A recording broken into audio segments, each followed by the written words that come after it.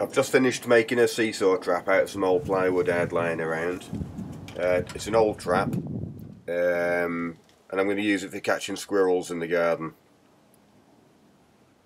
In essence, it's a box that's larger at one end than the other, and one end is blocked off with mesh. Okay, the other end is the entrance, and it has a plank of wood going almost the full length of it that acts as a seesaw. I'll show you how it works in a minute, but the wire you can see me moving there, that's going to be the lock. It's going to stop the seesaw coming back down once it's tilted. And the seesaw itself pivots on a piece of galvanised metal running underneath the seesaw.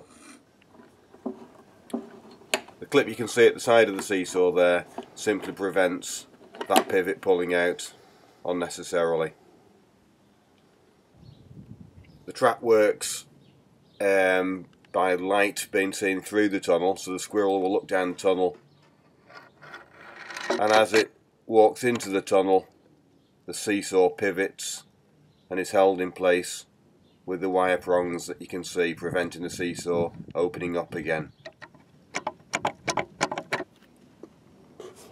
Okay, to remove an animal from the trap, you'd simply put a sack over the end of the trap, pull out the pin,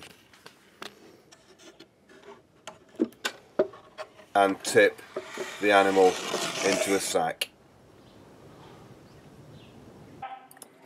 With the help of one of my old Jills, he should hopefully now see how the trap works.